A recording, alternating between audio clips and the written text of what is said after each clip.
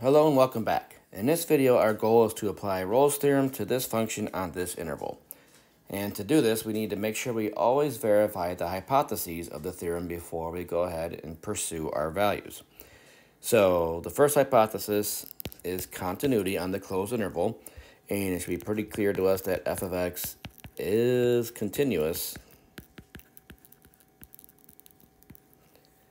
on the interval from 0 to pi, because it's just the sum of 1 plus the square of a trig function.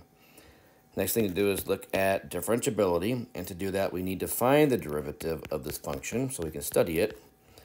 Well, the derivative of 1 is 0, and then the derivative of sine squared is 2 times the sine of x times the cosine of x using the chain rule. Since that's a product of sine and cosine, we know that that is always going to be defined, and it's never going to be an issue with cusps or corners or anything else, because again, we're looking at nice smooth functions being multiplied. So therefore, we're going to have our function f of x being differentiable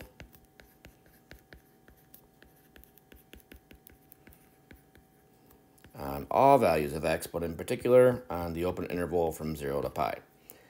The last thing to check for Rolle's theorem, hypothesis-wise, is the value of the function at our two endpoints. So we need to calculate f of 0 and calculate f of pi and make sure that they are equal to each other.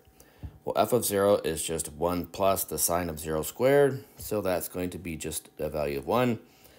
And f of pi is 1 plus the sine of pi squared, which is 0 as well, so that's 1 plus 0. And since these two function values agree, we can apply Rolle's theorem. So we've got continuity, differentiability, and the endpoints having the same function value. So therefore, there exists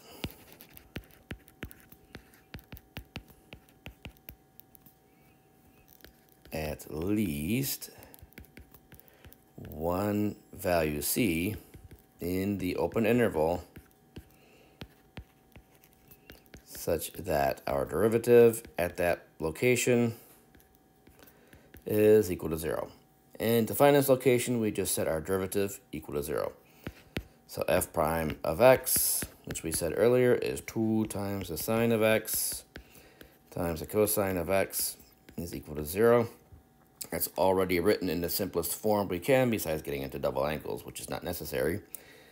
So we have the sine of x equal to 0.